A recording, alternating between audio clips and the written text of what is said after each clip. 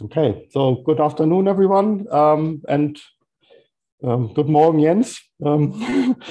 It's my pleasure today to introduce a special seminar because, we had two talks for the price of one previously in one session. Today, we may be getting two audience for the price of one because this seminar is both the regular GReTA seminar that we have every other week, but it's also open today for the computer science group at the University of Leicester, which is part of the school I'm in.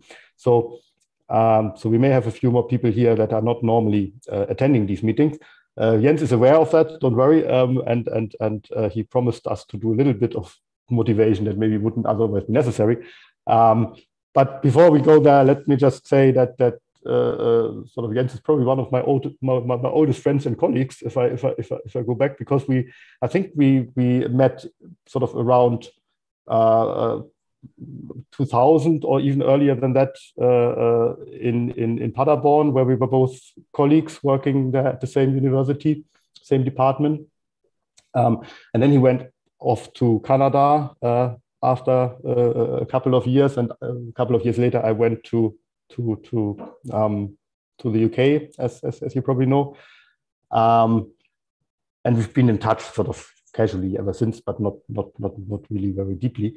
So I'm happy that I was happy to meet him at ICGT, for example, this year, even virtually, and now he's presenting some of the work that he's reported on there, and maybe some future and further developments of that. So he's joined us from a long way away, and that's why I said good morning earlier, because it's sort of 6 o'clock for him. So please be friendly and forgive any slight oversights. But I'm sure he's had a couple of coffees. I think he should be okay now. So he's a professor at the University of Victoria in British Columbia, which is, as we have established, the island that looks small on the map on the other side of Canada, so quite far away, but it's actually quite a big island. And the good news is he hasn't been flooded personally, as many of the other people have in that kind of area. So we should be okay. So sorry for the long speech, Jens. Please go ahead. Well, that's great. Thanks very much, Reiko, for that nice introduction. And yeah, thanks to Nick and all the organizers of the GReTA seminar for the invitation. That's great.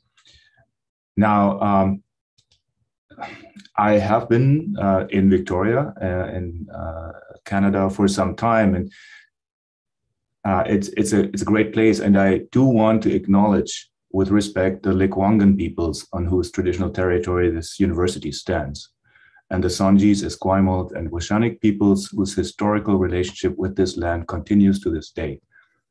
So I'm blessed to be living and playing and working here on this territory. So just for reference, you see here on the slide that my former last name is Janke. So some of these early applications that I'm going to talk about, if you look up some of the papers, you won't find the Weber. That's my wife's name, which I adopted later on, actually, after, I think, 5 years after we married. It's just easier, I find, in Canada to be a Weber when you order a table in a restaurant. There you go. So, okay, so let's go into this.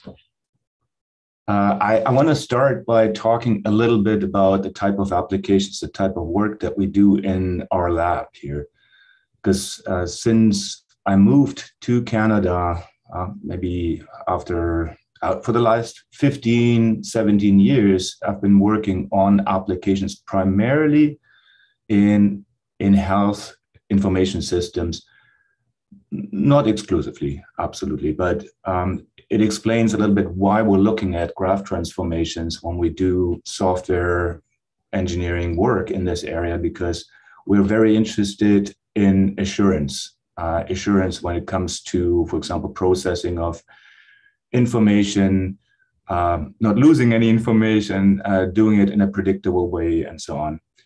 And we have this interdisciplinary lab here, which is, you could say, partially within University of Victoria Engineering and Software Engineering, and partially within UBC Medicine. And my lab co-director is Morgan Price, who is in this department of family practice at UBC, and I have an adjunct appointment there too.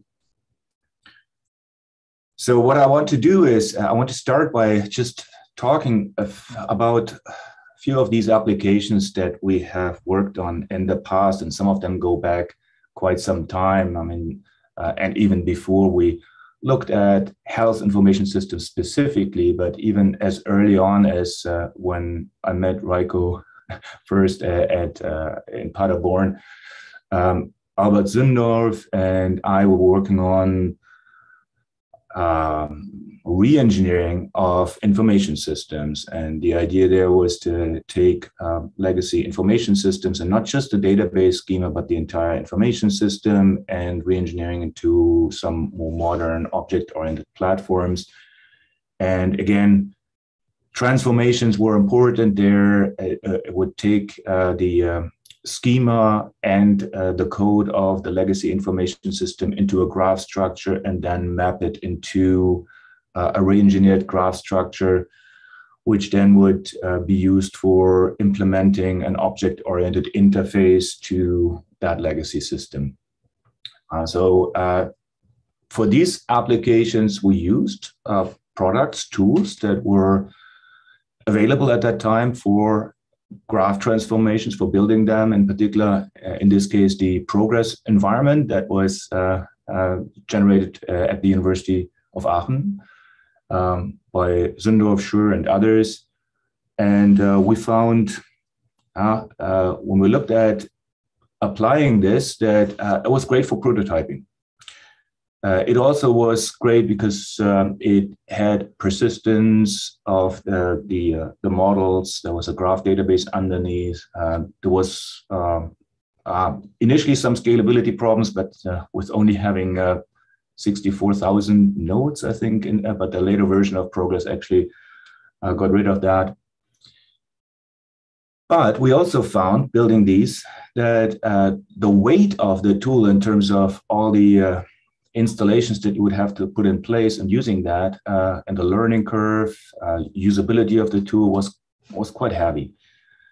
Then when we try to integrate the tool, the prototype that we have built with other systems, the interoperability with other software here was also quite challenging. So I call this the runtime interoperability here, so a minus here. And then the integration of that software with the software development lifecycle, things like versioning, things such as checking this into Git, maybe certifying or code signing that the integrity of the code is undisturbed. That was not working well. It was a very close tool. So then later, we worked on health information messaging. So here's another application. In health information systems, you have interoperability requirements, obviously, because there are different health information systems by different vendors. And there is a standard called HL7, Health Level 7, where messages need to be developed in a certain transformative way, starting with a reference information model, doing transformations into a domain information model, with further in-place transformations, and then transforming this into a message information model, and then in the actual hierarchical messages that are exchanged in XML. And we've, again, used graph transformation tools to build tools for this, because the standard HL7 didn't really have tools for that. And again, the assurance and the abstraction that you get from using graph transformations was sought after.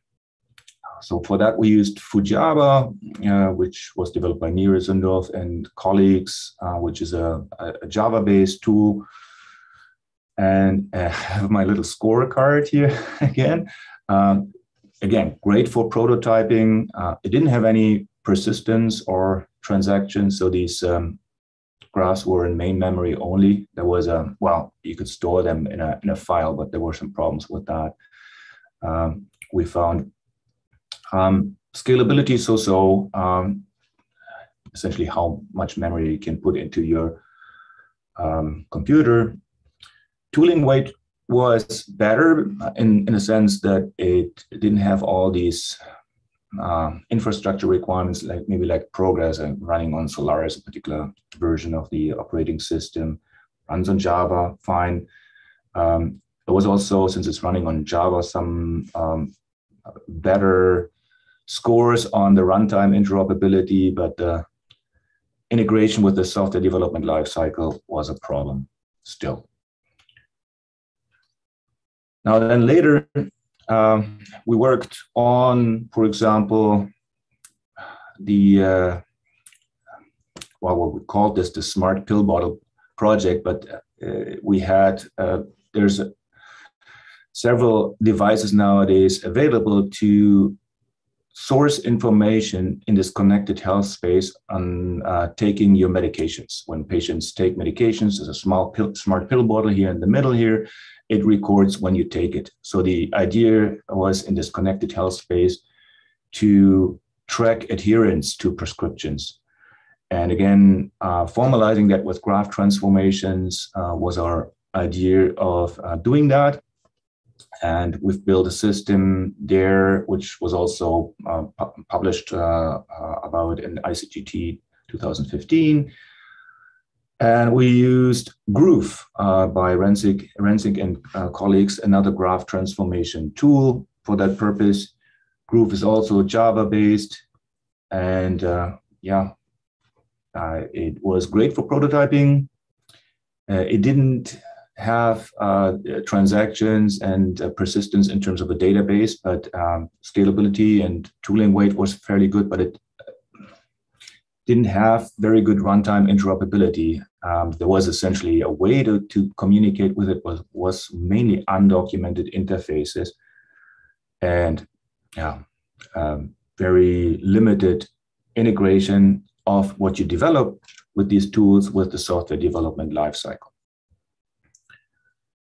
And then the last application, and I'm using this all as to motivate GRapepress, as you will probably be able to tell, that I want to talk about here briefly is also in the health informatics space. And here we have an integration of a concrete electronic medical record software system, OSCA, which is the open source clinical application resource. So that's a medical record system, with one of these messaging standards in a large-scale information exchange network of medical records.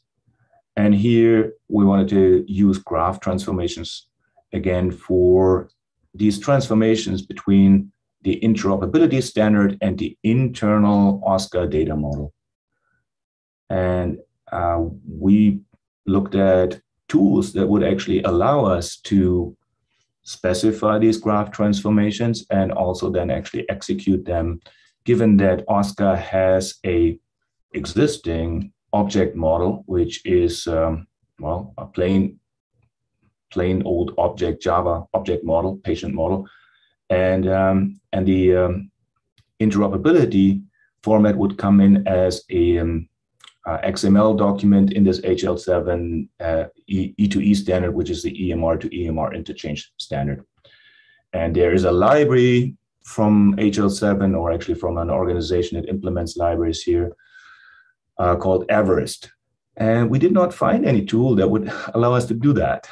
The tools would not interface easily with these object models. So ultimately, what we ended up doing is we specified the graph transformation rules with Visio, and then we implemented them essentially as best as we could. This is also in a publication at ICMT 2017. So on those tools, not very good for prototyping.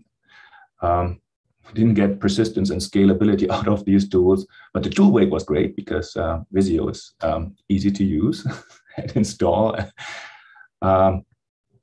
yeah, and we didn't have any runtime interoperability and integration with the software development lifecycle.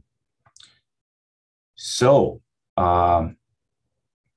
meanwhile, in the model transformation community, there have been quite a bit of rumblings around using internal DSLs, domain-specific languages, for model transformations.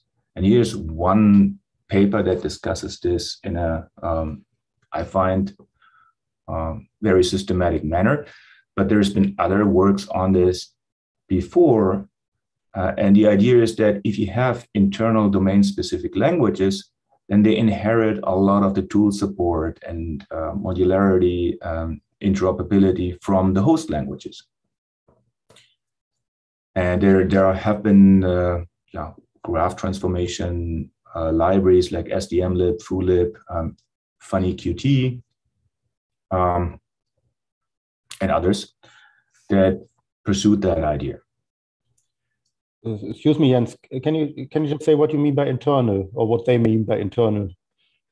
Oh, so a domain-specific language that's internal to a host language essentially uses the host language for formulating, well, then, for example, graph transformation rules, right? So you could have a domain-specific language, let's say,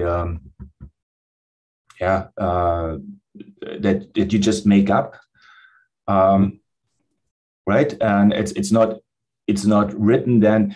So, for example, if you have Java and you write graph transformations like an SDMlib as in form of Java code, but in a certain structured way, right? That's an internal DSL.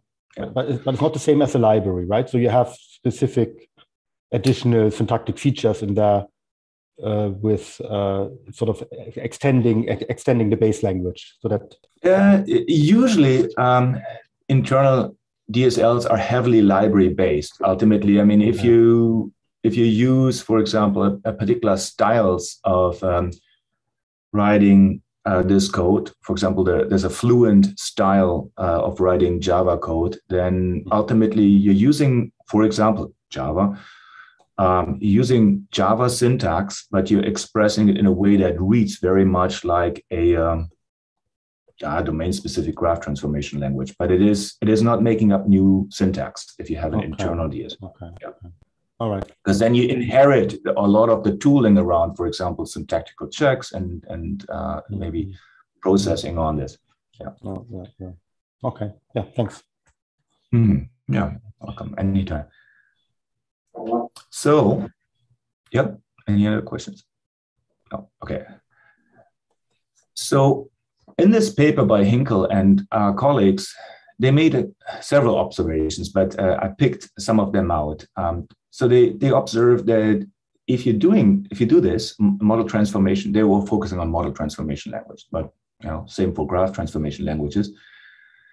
As an internal DSL that yields a lot of advantages leveraging the tools operating on the host language. So you have editors, versioning, integrity, code signing, modularization, and all of that you inherit.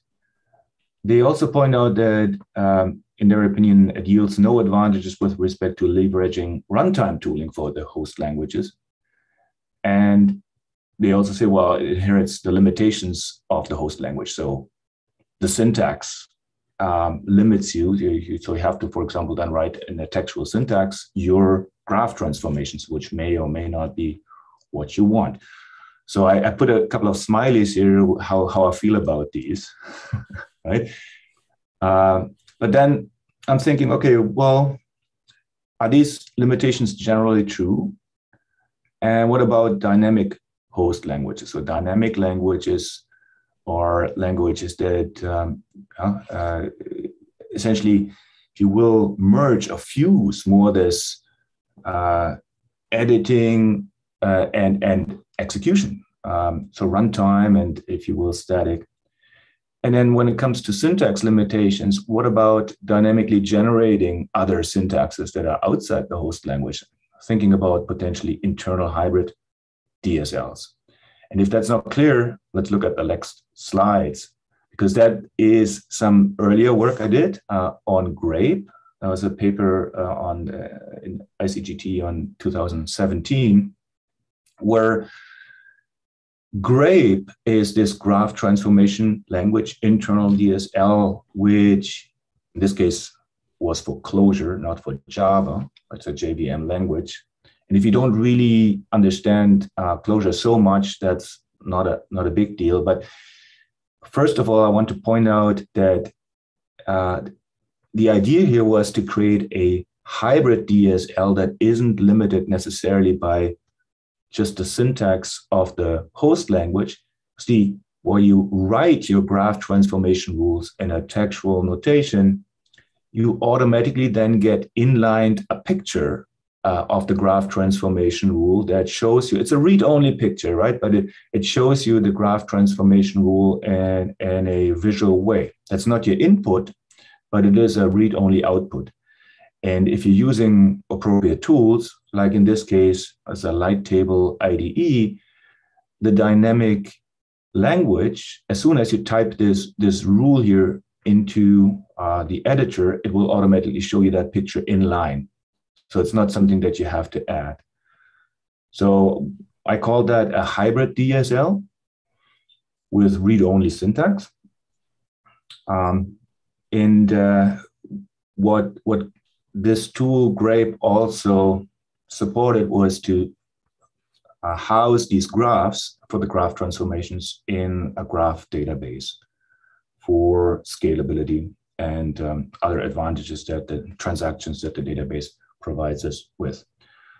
So here, this graph transformation rule uses the compact syntax for, I'll talk a bit more about syntax later on, but for those who maybe joined here who are not so familiar with graph transformations, the rule ultimately, the way how the syntax here was chosen is that a rule ultimately reads a certain pattern in a host graph, and then it may delete some graph elements and it may add some graph elements. So it's an operational definition. So here we read a pattern that has two nodes, and it has an edge here. That edge is later deleted, and we are adding, that's the green stuff here, a node contract and two edges to what's preserved. So gave it a scorecard too, this GRAPE engine. We used it on several projects. We found it it's great for prototyping. It has persistence in the transactions. It's a scalability due to the database. The tooling weight was so-so, was not bad. I mean, you still had to install then the database and make that available, Clojure and so on.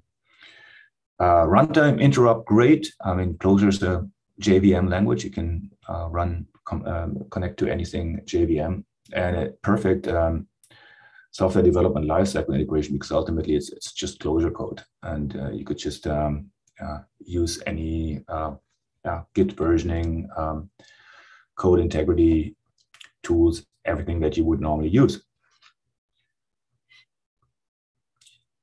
Then, well, we thought some further about could it be possible to have even zero installation tooling or address this tooling weight? And what about participatory prototyping? What I mean by that is, again, coming back to the type of work that we do in the lab. When I work with Morgan, for example, on brainstorming of how we can score drug adherence or writing some transformations that intersect with the domain knowledge of the healthcare folks, I'd like to have a bit more, a tool that allows me to discuss a bit more collaboratively and explain a bit more these rules. So I'd like to have a lot more of a documentation type tool. So now we're finally arriving at the motivation of GRapePress, because computational notebooks have seen quite an emergence. And the pioneers here have been Wolfram, Yeah, if you go to the Wolfram website, there is a definition that defines computational notebooks as the primary medium for modern technical communication and innovation, mixing text, graphics, and live code to express ideas in a convenient and accurate way. So that's what I want. And yeah, we've seen, or maybe you haven't seen, then check out for a demonstration Stephen Wolfram's great GReTA talk about, I mean, it's essentially giving the entire presentation based on notebooks, I think. And it's a great presentation. I would have liked to do that too. I'm at home right now, but so I don't have this running right now, and I actually don't dare. But honestly, no. But I mean, we use computation notebooks nowadays in many places. We teach at the university many of our courses, Python or data science courses and so on. They use Jupyter. Other notebooks are used and popular nowadays as well. So I thought that would be great. And they're often browser-based, so they can be just used, zero installation, just go to that site and off you go. So the value proposition really of the computational notebooks is that, yeah, it integrates the note-taking and the documentation with interactive exploration and make your experiments repeatable and support collaboration, low threshold of entry, and many different applications. So I'd like that, and I want a computational notebook for graph transformations. That's yeah, what Raiko referred to.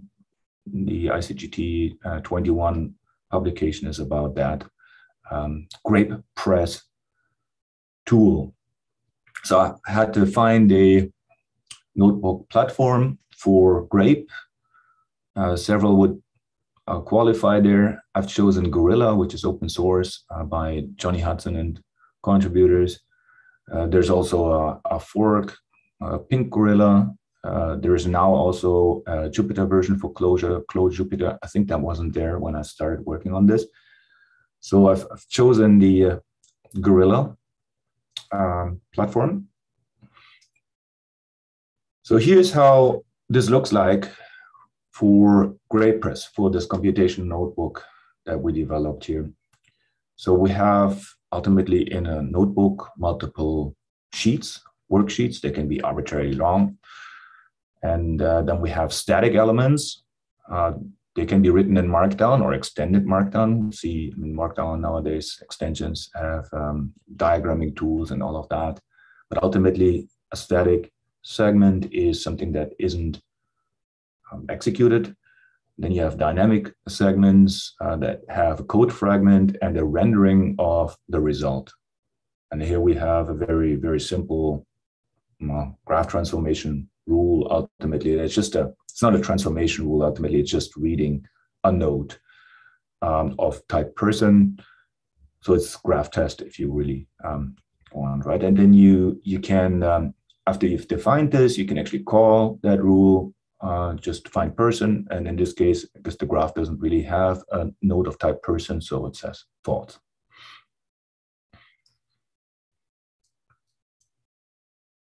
So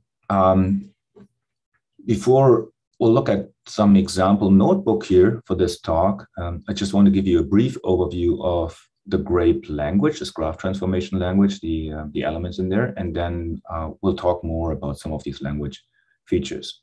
So the graphs that are supported by GRaPE are directed, attributed, node, and edge labeled graphs.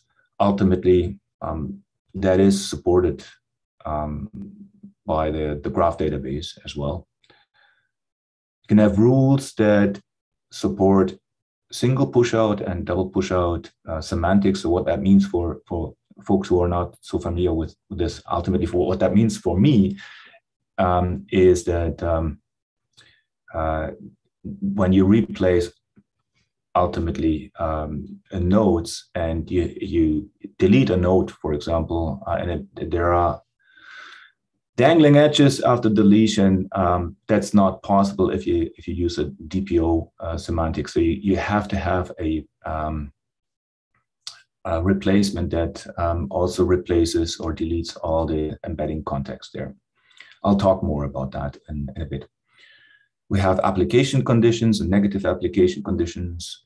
We have path expressions, optional graph elements, something called merged graph elements, and I'll talk more about this. Ultimately, what this is creating graph elements only if they not already exist. We have complex transactions with non-deterministic control structures, and also a choice between isomorphic and homomorphic matching of the left-hand side of the rules. And GRAPE is schema-less, so you don't have to define a schema, but it supports schema constraints, so you can define them. So before I talk more about these language concepts, I just want to give a little bit of an example worksheet, so work at an example. And this is an example application, again, that deals with a notion of adherence or prescriptions. Actually, it's not really adherence, but it's drug prescriptions. There's a currently ongoing project on the safety of multiple prescriptions. So a lot of seniors may actually be on 6 or more prescriptions. Those may come from different prescribers. And the question is how to formalize these prescriptions into a formal structure and then check for temporal conflicts. There are quite a few systems nowadays, health information systems, that check for drug-drug interactions just in terms of the substances. But when it comes to the temporal aspects of when to use these prescriptions, how far they should be apart or together and so on, there's not automated systems that do these nowadays. And the worksheet and some more information about this project is here on the GitHub page. And CHAOS is actually maybe a little bit of a bad name for it, but it stands for Collaborative Health Adherence Optimization System or something like that. Yeah. All right, so here's an example worksheet or a starting point of a worksheet here. It starts with static elements. So it's like a document you can describe, and all of that is in Markdown. And this diagram here is actually Markdown. If you click on it, it's actually a textual diagram. You can define your diagram. Some of you have seen these textual languages. You can define UML diagrams. Here's a graph schema that's defined here, but it's really just as a static element. And yeah, it's not so important to really understand exactly the application graph structure, but I'll just describe it a little bit hand wavy. So we have a little bit of a textual input language for testing. So textually, you can input prescriptions in our system like require A1, which is maybe a drug, for 10 weeks, every second day, administer 1 to 2, and restrict taking A3 and A4 apart by at least 4 hours. So you can have a set of prescriptions like that. They can be modeled in, well, what we currently call a relative temporal frame model, which is a graph model that has restrict and require statements and frames and subframes. These frames can be days and weeks and nights and mornings and minutes and so on. And yeah, then the worksheet goes on, and here we see some dynamic elements. So we have, for example, here, these use statements are just closure statements that we have a little bit of a parser that can parse this textual representation. We have another worksheet actually that just defines just very simple graph transformations to build up that RTF graph, which we're just importing here. So you can import another worksheet just as normal. These worksheets are just stored as normal closure programs, closure modules. And then you can call the parse on a prescription statement, and in the computational notebook, just call browse, which is built into GRapepress, and then it shows you the graph.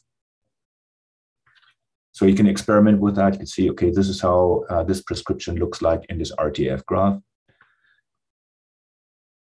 So this is a bird's eye view. So I'll zoom in for this. If you can't, if you have to squint right now, I'll zoom in. I just want to give you the overview first. So this is this section of the worksheet that talks about how we plan, Morgan and I and collaborators, plan to transform this RTF graph into an STN and a simple temporal network. Simple temporal networks are formal graph structures again for modeling simple temporal problems and then doing analysis on them.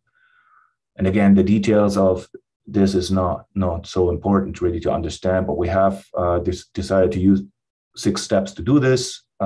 Transformation, we're unrolling the durations, these top level frames into, it's like unrolling a loop. I guess if you're familiar with that, into multiple iterations. We're splitting these subframes, we're unrolling our frames, we're connecting subframes. And then we filter iterations. So iterations are these statements like take every second day, and then we're creating time points. So these are ultimately the elements of the simple temporal network. So again, it's more of an illustration on how to use a worksheet for exploration and prototyping. Okay, so here's the rule that does the unroll duration transformations. So the syntax maybe here is not so important.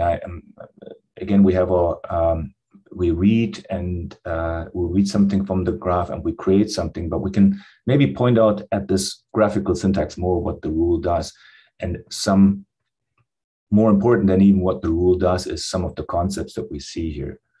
So we're looking for a require and a frame node, and there's a path expression here. So path expression goes through a sub edge and one or many next edges. So there's a syntax for this.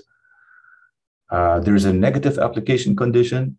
There is a positive application condition. And there is a new node and edges produced here. Now, and we'll see, I'll go into the syntax a bit more, and it's really not so important to understand that rule in detail for this application. Yeah, and then we can apply this rule directly in the worksheet. Here we apply it as often as we can while unroll duration. So when you apply the rule, graph transformation rule, it delivers true or false. And so you can just use a normal closure while loop to apply it. And I wrote down in the worksheet, this is also in the worksheet, let's look at the result of unrolling. So of course, those of you who are very familiar with graph transformation say, Jens, it's not the result. So who tells you that this is all confluent and it could be one possible result because it's non-deterministic what you're matching, and that's true. So I screwed up with this worksheet here, but for Morgan it was good enough because I was actually able to just squint it and say, okay, there's only one solution if you actually look at this. But that's true. So some of these, and I'll conclude at the end. Some of these theoretical results from the graph transformation arena about verification, static analysis of these rules, confluence in particular, and Lean has given a great presentation, and Fernando on this in this seminar series. That's something on the to-do list for putting into this tool. Right now, you just have to squint at it and think about whether that's deterministic. Okay, so then I'll just show one more from this worksheet example, one more rule, the split subframe rule here. So maybe just as an example, where we specify here in the input language that this is must be an isomorphic match, which means that since we have here a match of two nodes of type frame, they need to match to different nodes. They can't, in the host graph, they can't match to the same one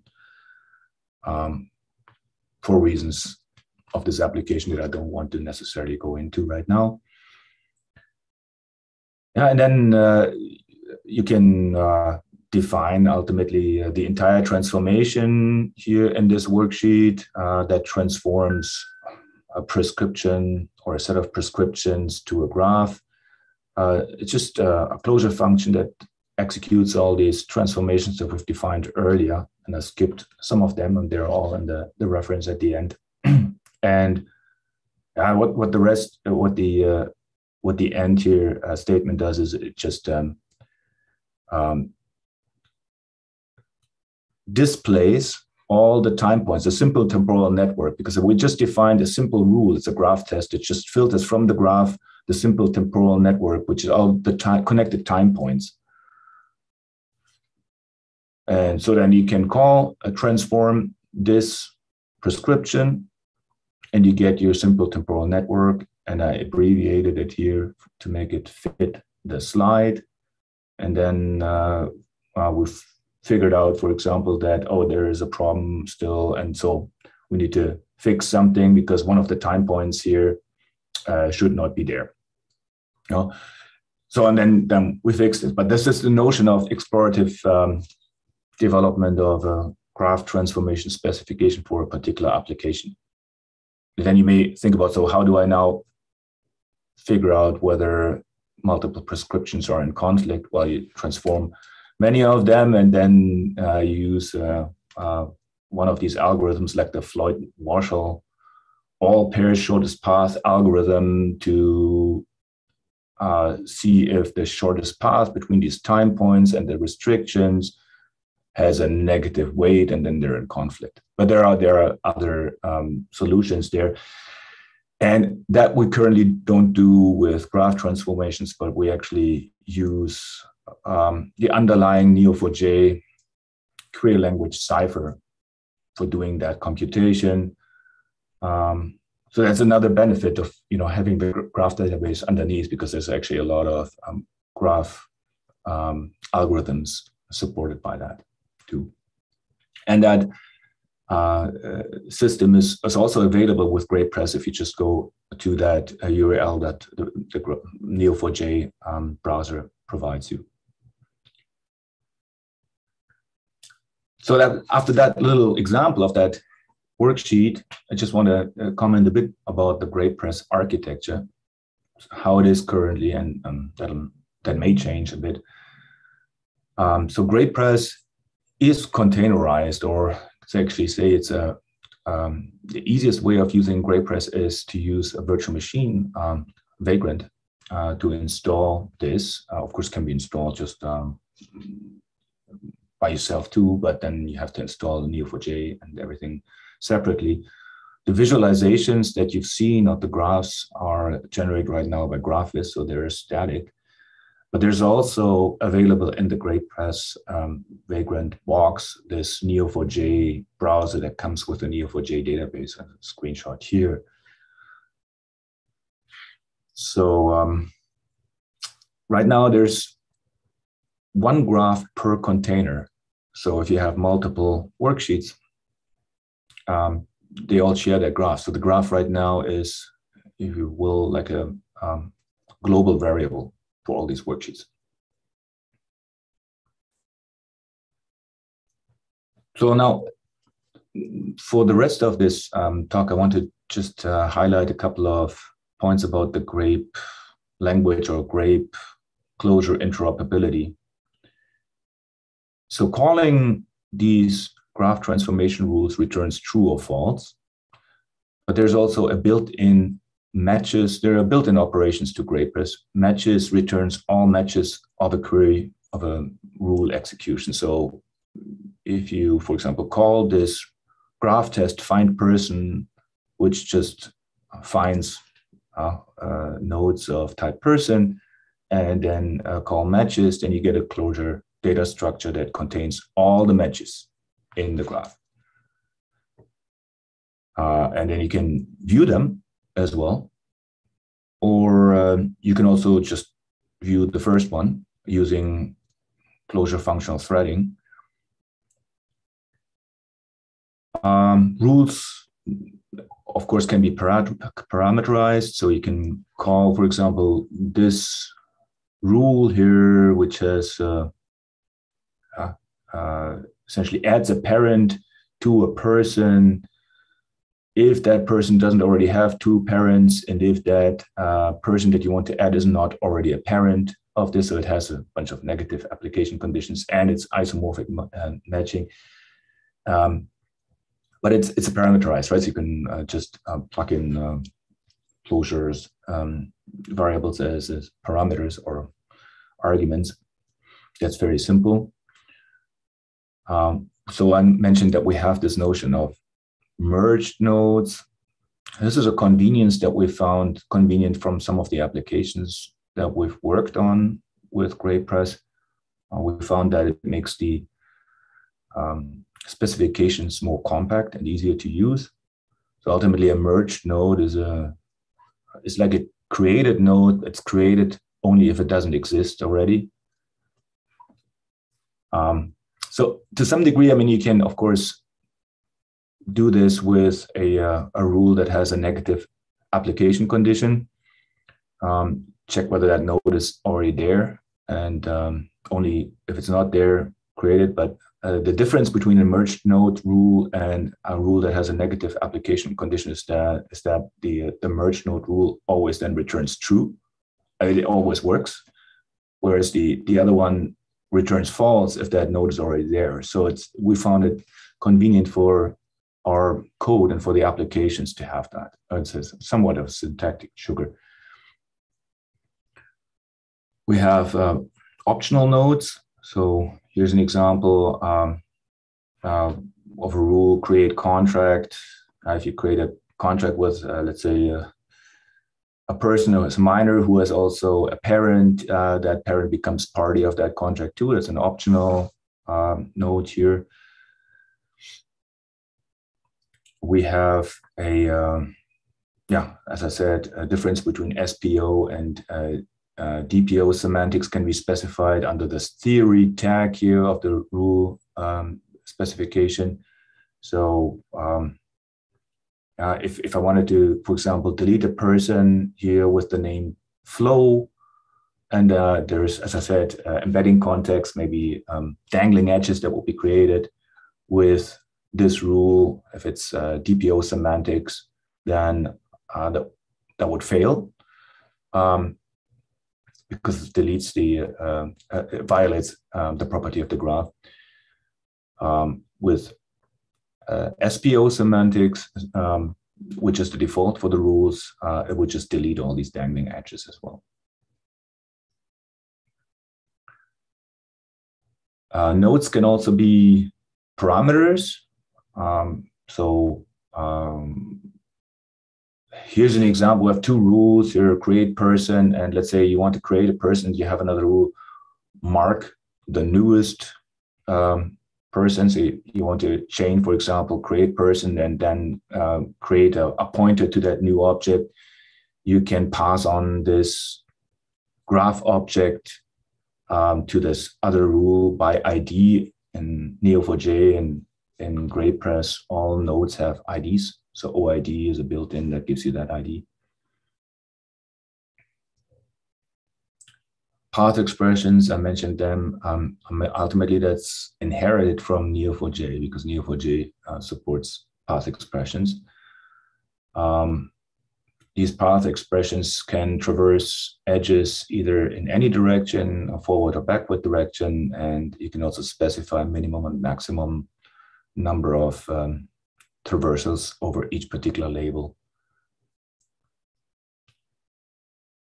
So then when it comes to schema constraints, we have the normal kind of uniqueness of attributes for nodes, also defining indexes, which is really more for speeding up the search in the graph. We have cardinality constraints for edges, for example, 2, 1. So it's on the 2 side of edges, it can only point at these types can only point to one particular node. Type constraints, for example, the source type of the edge works for can only be person or animal. So here's I guess it's just an example of how on the worksheet a violation would be reported. So here we have we call the rule replace person by machine, which would violate that. Works for constraint that it can only originate from a person or animal. So you get that constraint violation reported here. Then users can define further schema constraints. In fact, 2.1 is actually the 2.1 constraint that we've seen here is internally defined just as using the built-in declare violation. And simple constraints can be just defined by testing for unallowed conditions. And here the test is just another, well, graph transformation rule, actually a graph test. So a too many relationship, if you find that, then it's a violation of the 2.1. So users can just add more constraints that way. Sometimes constraints cannot be defined in a simple graph tests. Then closure can be used to define these. So for example, the source types or target types constraint here, you don't really have to understand the closure code, but it's a closure implementation ultimately of that constraint. So then we have transactions, as I said, transactions with backtracking. So here we have a example of two rules, one hire. So hire the employer hires a worker that doesn't already work for that employer, and then promotes one of the workers for the employer, but only if that worker doesn't also do some moonlighting and works for yet another employer. So if you wanted to have then a compound operation hire director that first hires somebody and then promotes, of course, then you may want to do this in an all or nothing semantics in a transaction, right? And depending on not every worker that you hire here, that person may actually moonlight. So the transaction makes sure that it, with proper backtracking, that this actually works. And we can pass elements in transactions. That's a little clunky, actually. That's a mechanism that I want to improve a bit, but it currently uses two built-in forms, bind and consult. So here we have two rules, and I only show the graphical representation now. Hire someone, which hires a worker for employer with a particular name, and then train a worker, and if we want to, and the worker actually here, that object, the graph node W is actually a parameter of the train rule. So we can pass ultimately the worker that we hired here into this by using two forms, bind and consult. So binding binds a particular node or graph object from the previous rule application to a variable, and consults that.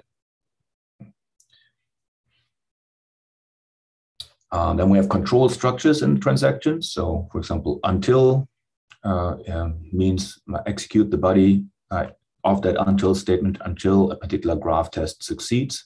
So again, with this backtracking search semantics.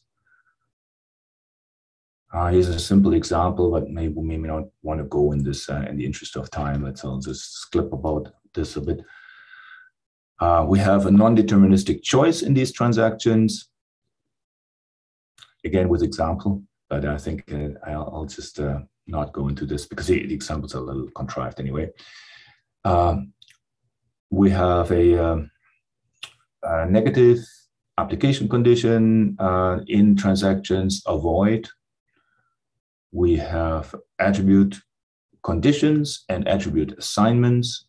So here actually, I mean, so part of the GRapepress manual is this implementation of the ferryman wolf grape problem. Some people call it the cabbage problem, but it's the grape problem. So you see, you know, if you will, the search for that problem, if you're familiar with that.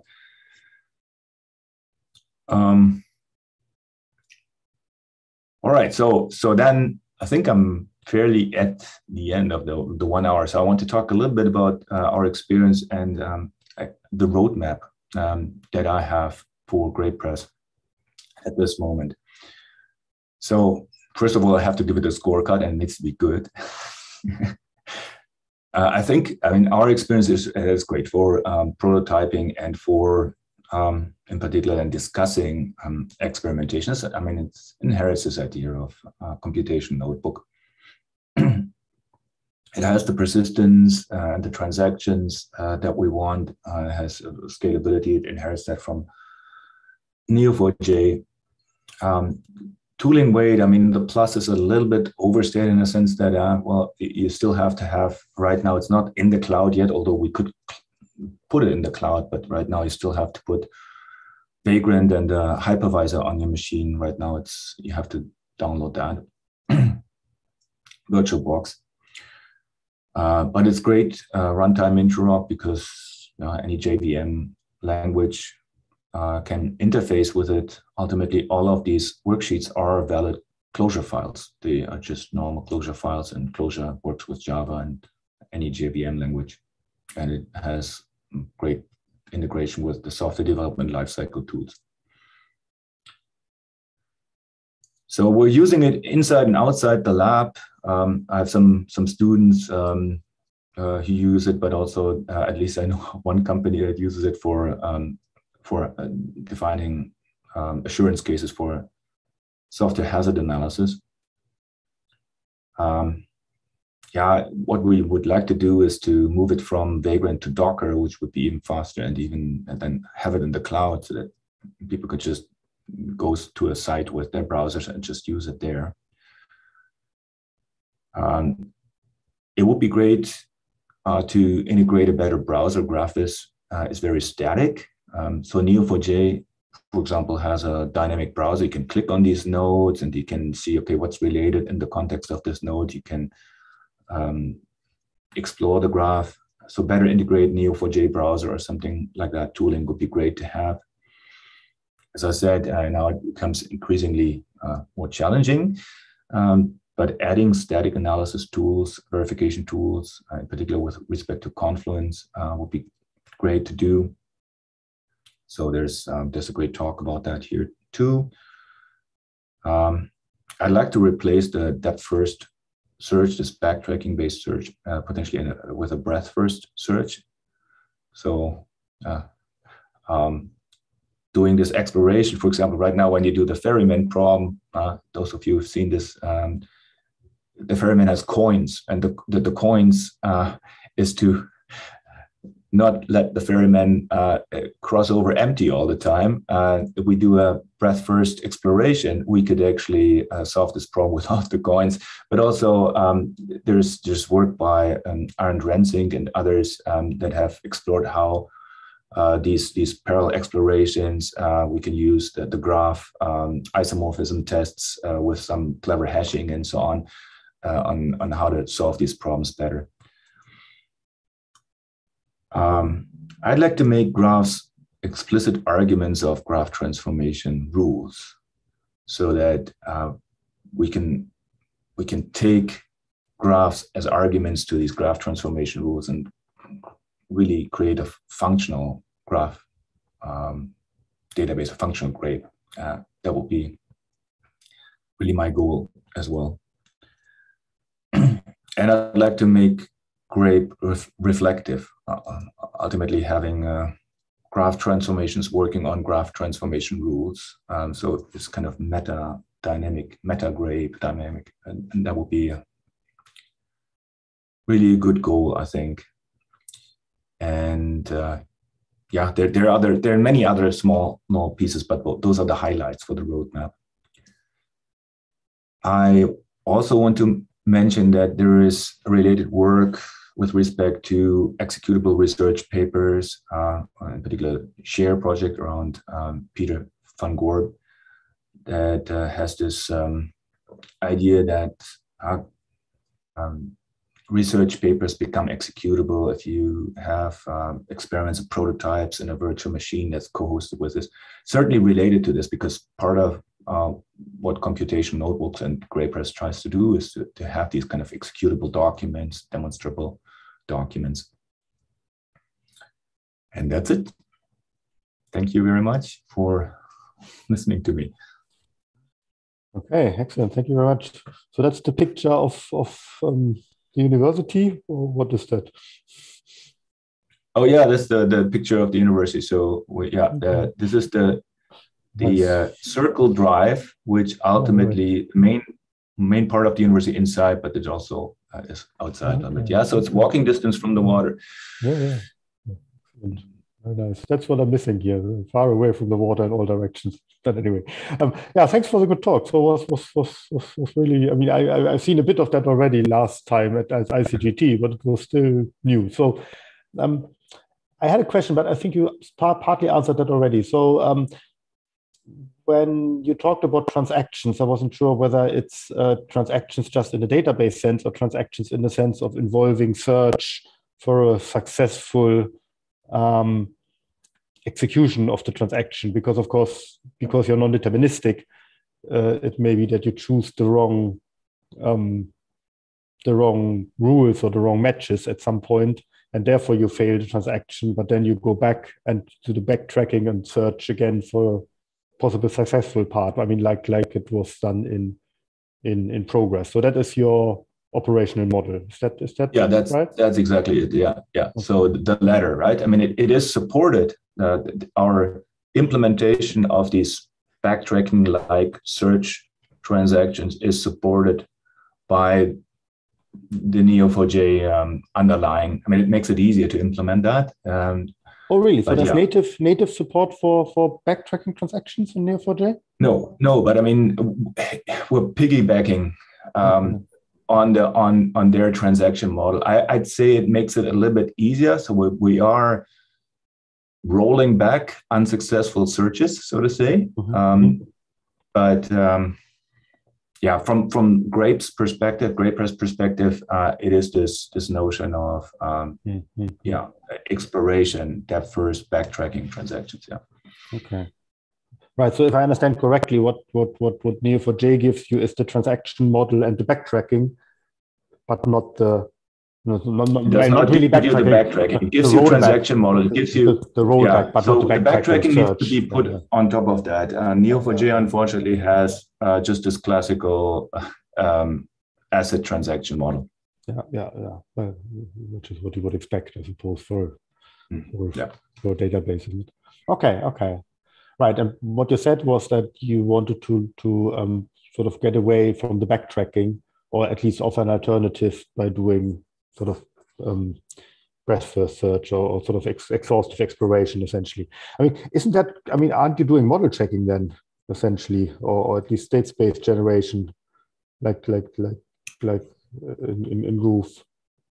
Yeah, well, I guess it could be. It's the same kind of technique that's used in model checking, right? But I mean, this goes hand in hand. This wish of mine goes hand in hand with also this notion of a functional GRaPE, where you have actually graphs as first order objects that you plug into graph transformation rules. Because if you then have them as first order objects, you can compare the results. You can say, okay, well, these two ultimately we're not making progress. These graphs are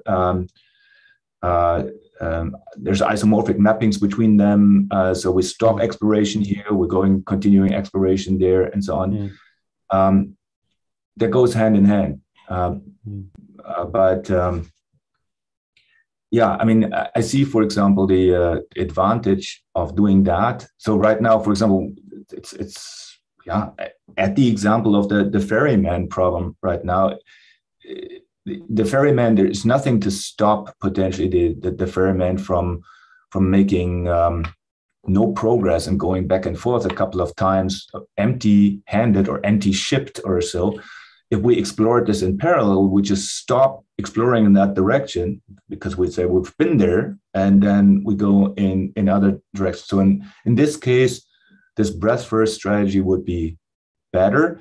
Not sure if I want to completely replace depth first search with breadth first search, but maybe offer alternatives there. But yeah. Mm-hmm. So the reason why I'm sort of curious about this is because there is I think there's a question of what is the intended, I guess, application scenario, the intended use case you have in mind. So I can see that for the kind of modeling examples like the ferryman, where you're creating a graph transformation model and you want to analyze that. And I mean, that's what I do most of the time. So I would be very sort of interested in that. But if you have a regular model transformation or basically something where you want to compute the function from A to B, would you think of using search either sort of breadth first or depth first in scenarios like this? Yeah, so no, but we also, I didn't really talk about an application like this, but in health information systems, for example, we often also have to align patient records that have been received from various sources. So you could say, think about, aligning these in, and right away comes to mind maybe triple graph grammars and so on. But it's also these are also potentially search problems where you do want to look for the best alignment. You can implement that in various ways, but that would be an example for a search that you can implement as a search, right? Okay. Yeah, I mean, if there's if the search is in the nature of the problem, I can see that. If it's just there because you're using a rule-based approach that happens to be non-deterministic, but you actually want a particular result. So let's say if it's the result of under-specification, that is probably wasteful, isn't it? But if it's in the nature of the problem that there is more than one solution and you want to search for the best one, let's say, I can see that. Yeah, that's right. All right, cool. So I don't know if anyone else has a question. If not, I have another one, because I'm interested in stochastic modeling and simulation. So seeing that again, this kind of ferryman example, it's not stochastic, but it's clearly a modeling example, not a I don't know how to call it. You're not implementing a tool there or a computation as such, but you're modeling a problem and then analyzing that.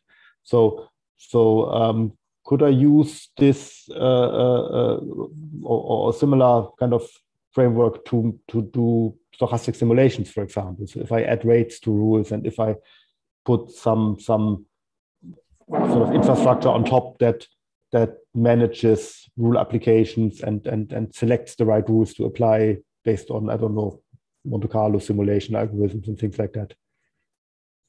And that would be very, very interesting. I see no reason why not. And I think that will be very interesting. There are lots of applications like that as well, even also in the healthcare field.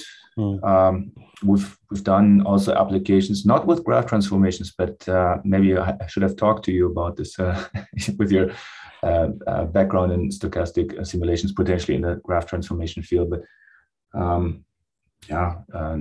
applications that we've worked on in the past is, for example, emergency room wait time optimization, which is a big problem, at least in healthcare right now, right?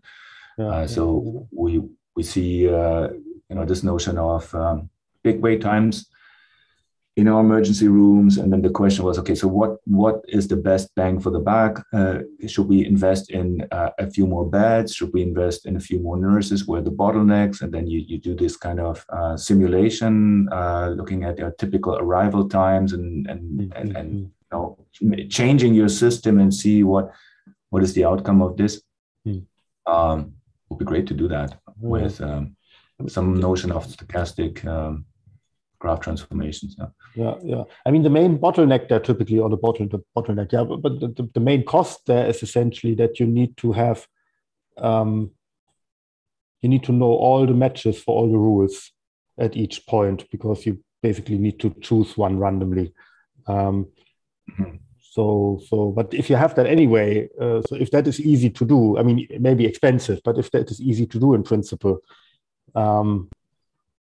then you're halfway there in terms of the actual functionality. And then all you need on top of that is the kind of simulation control that keeps track of the timing essentially, and selects the rules, generates random numbers in order to choose rules and execute them. So, and that could probably just be I mean, if you're able to program rule applications, so if you sort of write a control program on top of the rule applications that executes rules, and that can also ask rules, I mean, give me all your matches, and yeah, as I said, generate random numbers and execute rules. It's probably easy to just write that kind of simulation cycle on top of this in this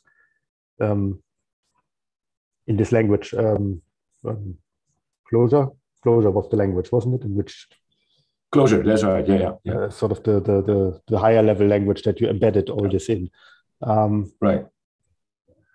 And I think that getting the matches should be relatively easy and performant, because I mean we benefit a lot from Neo4j's optimization, and I mean it becomes important, of course, to define your indexes and keys, uniquenesses, and so on, because then the database creates these search structures to look these nodes up. But Neo4j is very performant. I mean, ultimately, as you can imagine, of course, if you do matches with this isomorphism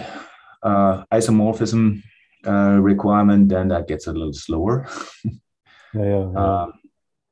But I mean, but the simulation that's not necessary. Simulation just basically uses the in-place transformation, so it doesn't generate all the states. It just generates one state after the other. So in that sense, it may actually be more scalable, as I said, except for the cost of finding all the matches. But it doesn't use incremental pattern matching or anything like that, I suppose, the kind of mechanism that finds all the matches. Because that is what I mean, people in Darmstadt do, for example. Sebastian Emes, that we're working with on his stochastic simulation tool, which is derived from Mouflon, or sort of embedded into eMouflon. So they basically have an incremental pattern matching engine that they use anyway for the model transformation for their triple graph grammar implementation, and that sort of maintains basically the collection of all matches for all rules at all times anyway. So you get this kind of as a side effect almost, not a side effect, but it's easy to basically implement a stochastic simulation on top of that, or easier because it's already in the basic matching mechanism. The ability to generate all the matches. Right. So sorry. So the question is, there's no incremental pattern matching in this particular case. It's just finding all the matches again and again. Yes. Yeah. Okay. Okay. Good. I think there was a question by Stefan. Stefan, do you want to unmute yourself and just? So Stefan is on YouTube, so I pasted this over from the chat. Oh, I see. Okay. Right. So then, can you see the question? Okay, I'll just open the chat. Okay. I mean, I can read it for you, but maybe easier for you if you can also see it. Mason-driven applications. No, I have another question. Okay. Yeah. So Stefan, did I understand correctly that the notebook allows to blend in rule definitions within typical closure code? So you could, in theory, instrument a larger application with a notebook. Absolutely. Yeah. So I didn't show this. You're absolutely correct. Yeah. So I didn't show how ultimately the worksheet would look when you just open it in a normal text editor. But it is normal closure code. So ultimately, the markdown is just shown as markdown in a comment, and and the generated image is also in the worksheet, but it's a base 64 encoded. It's some inlined image there, which you can configure your editor just to show on a line, or just ignore it. Yeah, ultimately it is closure. You can just work with it with the worksheet, and just work with a normal IDE or development environment, and just integrate it with the rest of your code. Okay. Konstantin has a question. Yeah. Konstantin, you're here with us on Zoom, isn't it? So you could ask a question yourself if you wanted to. Okay, so yeah, GRAPEpress code available to download somewhere. Yeah. So it was just a simple question. Oh yeah, okay, yeah, download. Yeah. Okay, so we will. I talked to Nick. We'll add some links to the website on where it can be downloaded. So the source code, and there's also a Vagrant box that can be downloaded if you don't want to get going really fast. Mm-hmm. We'll put that on the seminar's website. Okay, thanks a lot. And maybe your paper also, please. And the paper, yeah. So preprint of the paper, yeah. Okay, or have to, see what the copyright, yeah. Thank you.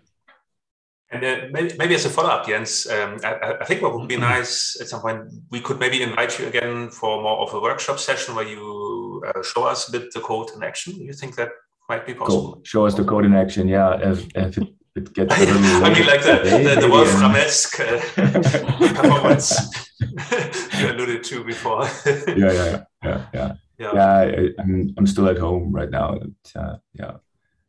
So it is at home installation. I should get it running on this machine too. Yeah. No, but more seriously, thanks a lot. It was a very interesting talk, and I should maybe say that we have a few people also in this new GReTA Exact team who have experience with interface design. For example, Emilio, who unfortunately just had to leave already. He designed JS. I'm still here, Nick. Well, I was the same, but I'm trying to follow you. But I will have to leave the moment my other meeting starts. But sorry, I'm here. Yeah, maybe because I was just mentioning that Emilio, you designed this JS Cog interface, for example, which is an online interface which runs directly in the web browser, which is, of course, maybe the best possible scenario for portability. And then there is this Quiver app, which you can use to graphically input, code, which then you could do for the rules. So I have a feeling this could be an extremely interesting platform, also for maybe a sort of wiki, sort of easy entry point for doing graph transformation theory, indeed.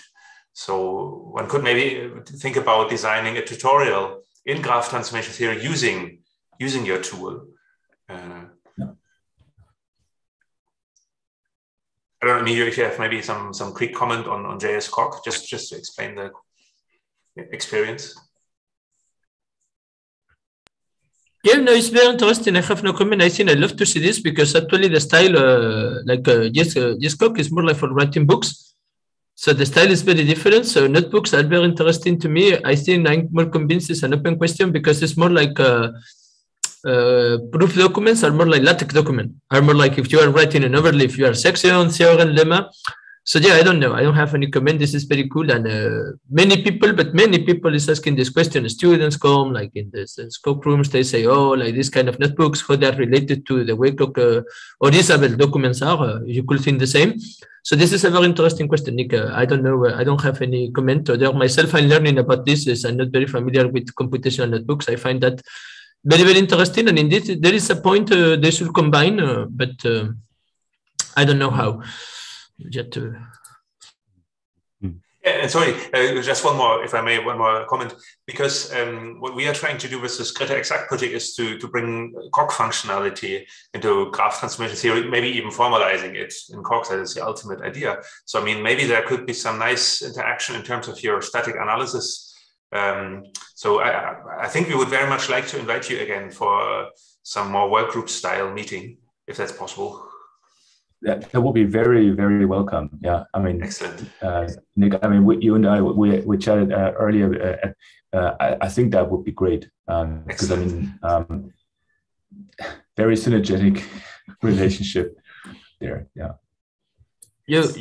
Actually, now that you mentioned, Nick, one of the reasons we're pushing a bit more this GS-Coq approach is actually because this is the way we have found we can integrate with other tools, with other ecosystems. Okay, once you have a reasonable web platform, like for example, Coq, if you are not in that, you're in OCaml, and you know this starts to be, or Isabel uses some things, they tend to be very close systems. So actually, I think indeed one of the reasons is as long as you can make something like is running like in the browser, there turns out you can really make the things communicate with the modern browsers. Well, the way we do is we put a web worker for every process, and they have to send messages. But I mean, it works. So, for example, I don't know, but it will be really nice to try to integrate because I can tell you, like for this kind of things, computation, this kind of computations, their improvements are not going to be good. They are very behind, in my opinion. On the other hand, we have the technology to integrate that, so you can have simultaneously the notebook and your theorem prover. And you can delegate to every of the tool what they do the best. So, but yeah, this, as I say, is just still a very preliminary idea, in my opinion. Yeah, but that's very promising. I'd love to join work meetings on that. Fantastic. Okay, excellent. And yeah, I'll be quite interested to maybe explore this idea of stochastic simulation. Me too.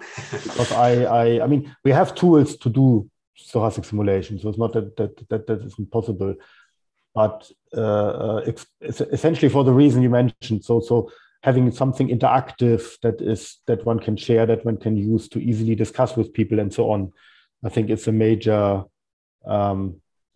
benefit. Yeah, and there are stochastic simulation libraries, for example, in Python, which work very well in Jupyter notebooks, where you program your simulation and it immediately generates you a graph with all the statistics and so on, which is very beautiful. Yeah, so